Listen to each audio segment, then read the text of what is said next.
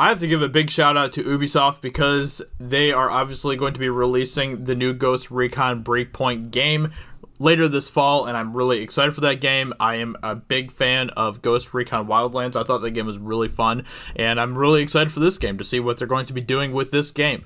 But with that being said, they were in an interview recently with VG247, which is a video game website, and they did this interview, and you guys are really gonna get a kick out of this. So let's go ahead and dig into this interview right here.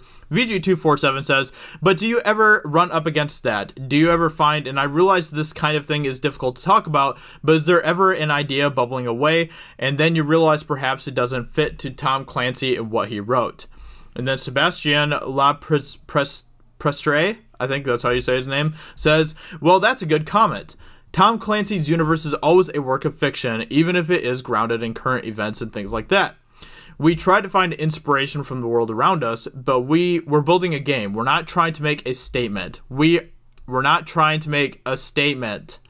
We're not going to lie. We're not going to lie. We're really going for the thing that we think will be most interesting for the player in terms of fun and gameplay mechanics. This is where their interest is in for Ghost Recon Breakpoint. Plus immersion in the storyline. Also fantastic news. From there, we're not trying to direct or get inspiration from something else to direct. It's all about the experience." And then VG247 kind of blows a top or something and says, "Sorry to harp on this, but following on what you just said there, what's it like to walk that tightrope? The work of Clancy is inherently political and absolutely makes statements, but then you want to make a game around it that's fun and don't want to..." Oh man, but then you want to make a game around it that's fun? It's like that's an inconceivable concept to these people. Duh, that's what games are supposed to be. Games are supposed to be fun. And then it looks like Sebastian cut him off here. He's like, "And don't want to." And then Sebastian said, "It's fiction. It's all a work of fiction. We're going for ultimate realism, but beyond that, there's no messaging that we're trying to send to people here. We just want people to have fun, to have an enjoyable experience. We're not really walking a tightrope in that sense. This universe is so rich and gives us so many gameplay opportunities that there's plenty of inspiration for us there." Holy crap. Well done, Ubisoft. This is exactly what we want video game developers to be like. We don't want them to be worried about the political statements. We want them to be worried about the gameplay, about giving us a good experience with the game. We want them to focus on the story. We want them to focus on the gameplay and the characters. That is what we want them to focus on. We want them to focus on giving us a good experience.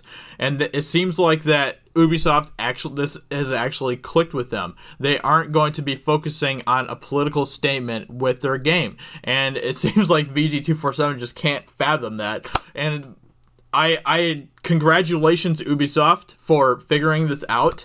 And you know, the funny thing is that I was when I was watching the trailer for Breakpoint, you know, they had like the dude, the female character, then like two minority characters, like the squad, and I was like, are they trying to dip their toes into identity politics here or something?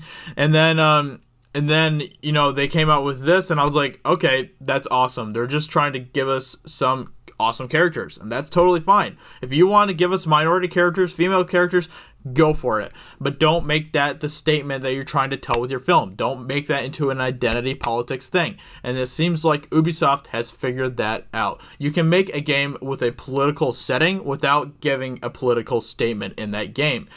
I can point to so many great movies and video games throughout history that have done just that, where it does take place in a political setting, but it doesn't try to change your mind or impact what you believe or anything like that.